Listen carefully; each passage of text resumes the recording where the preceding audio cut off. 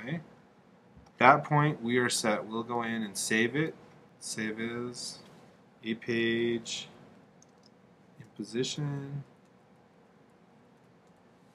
put it on the desktop.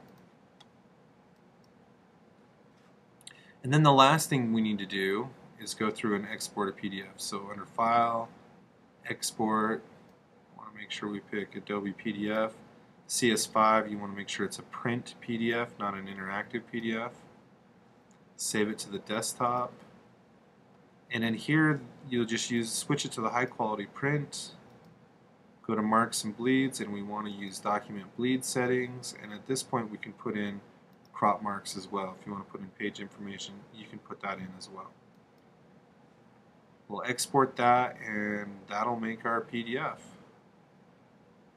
And we can check on that. There is PDF. And you can see our marks show up, our bleeds show up. We should be okay. A little bit of an error here where it didn't tuck in.